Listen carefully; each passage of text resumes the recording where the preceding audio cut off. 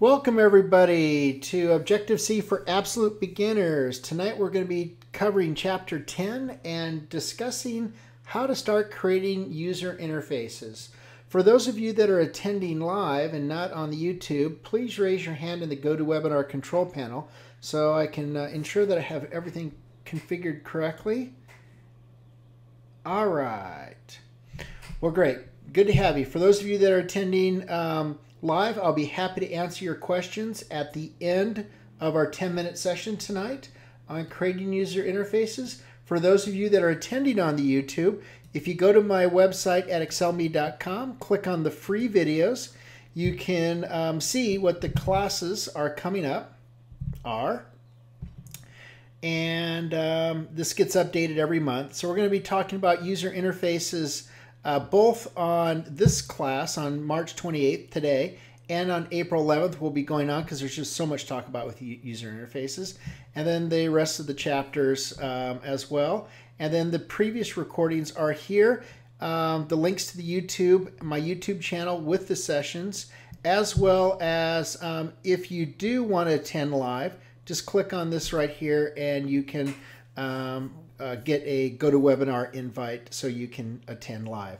And if you're listening to the recordings, make sure on YouTube you subscribe to my channel and you will be able to get updates whenever I upload a video.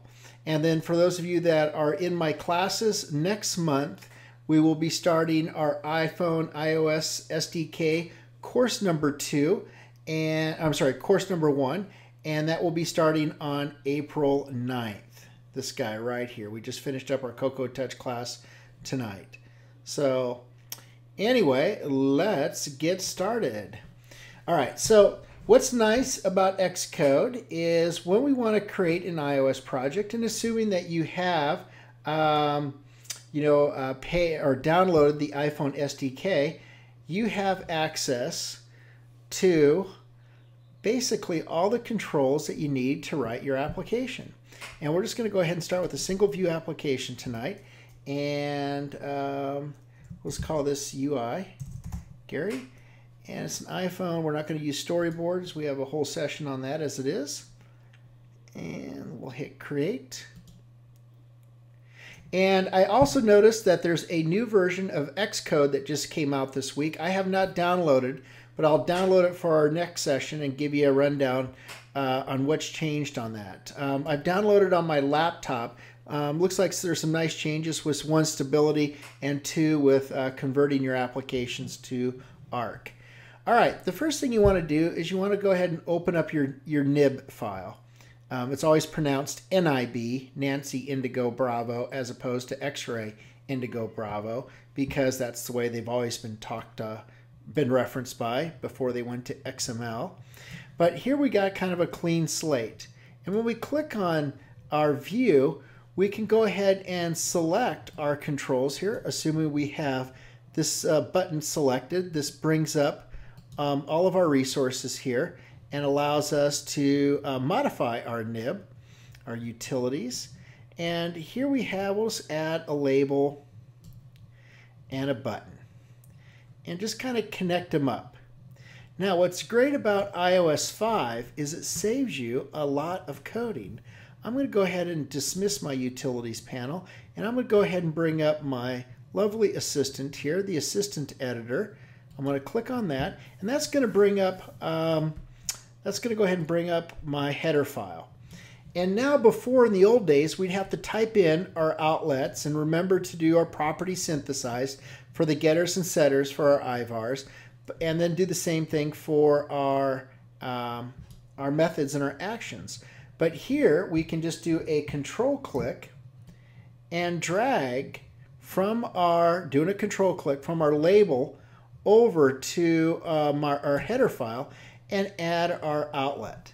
And I'm just going to say my text or my label here. And it's a UI label, and we're going to do strong, and that is an outlet. So that is good.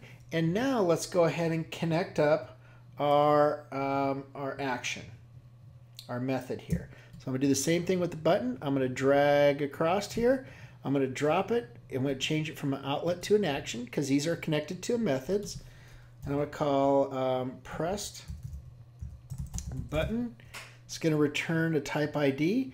The event that we can select for that is touch up inside for the proper user interface interaction. And it's going to go ahead and take the sender ID that got passed to it, that initiated it. And look at that. There is my property. And if we get rid of our lovely assistant here, go back to our .h file, we can see here's the code that we had. Notice that we just got added. Notice we don't have an IVAR, you know, in the old sense, back in the olden days of 6 months ago, where we listed our IVARs here. Xcode 4.2 will go ahead behind the scenes and create that IVAR if it doesn't see one for our outlet. And then if we hop over to our .m file, we can see that it generated the synthesize for our label, and it also set our outlet to nil on the view did unload, and it made our method for us, our press button method. So let's just go ahead and set the text for our label.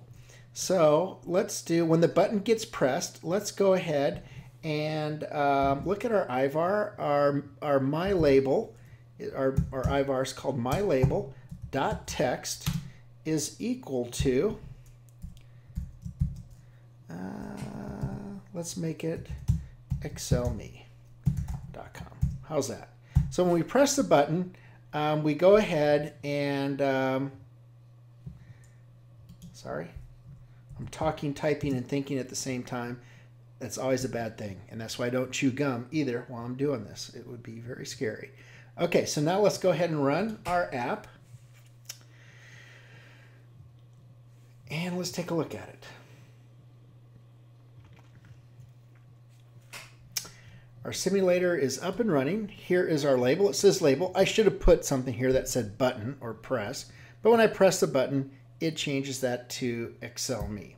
We have just a few seconds. Let's go ahead and make that change. I'm going to go ahead and stop the simulator. I'm going to bring up my nib. I'm going to switch over to my utilities just in case I need it. I'm going to set this label a little bit bigger. We're going to talk about Apple's human interface guidelines. I always tell my students that you need to download and read Apple's human interface guidelines. You will learn it one of two ways. The human interface guidelines, which is about 120 pages.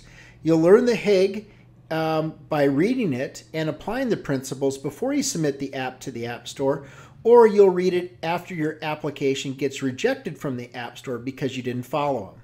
And that's one of the most common reasons for apps getting rejected from the App Store, is not following the human interface guidelines. And we'll talk about how next time Xcode provides some nice tools like these alignment buttons here in our application. So let's go ahead and, you know what, let's go ahead and just put a placeholder. I think I can, that's going to be on a text field. I'm not going to put a placeholder on that right now.